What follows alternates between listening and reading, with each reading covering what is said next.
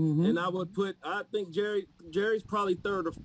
Almost everyone thinks Jerry Rice is the greatest wide receiver in NFL history. Randy Moss does not. Instead, Moss calls himself the best receiver ever, Terrell Owens second, and Rice comes in after them. Asked on Owens' podcast who he considers the best, that's the order Moss put them in. Moss said, Randy, who's the best receiver to ever play in the NFL? You talking to him. Already. Okay. So I put myself first. I'll put T.O. second. And I think Jerry's probably third or. Moss also said, I would put Jerry probably third or fourth. I'm talking about dominating the game and changing the game of football.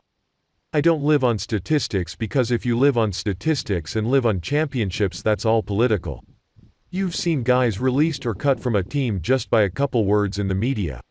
You've seen guys given contracts or you've seen guys not given contracts just because of the color of their skin.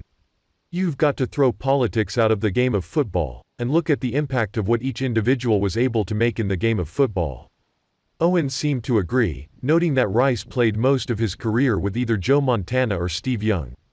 When you think about Jerry and the quarterbacks he played with, he never had a drop-off in quarterback. He went from one Hall of Fame quarterback to another, Owens said. Moss did say he wasn't trying to diminish what Rice accomplished. I don't want the fans and the people watching your podcast to get it messed up that we dislike or discredit anything Jerry Rice was able to do or ever accomplish, Moss said.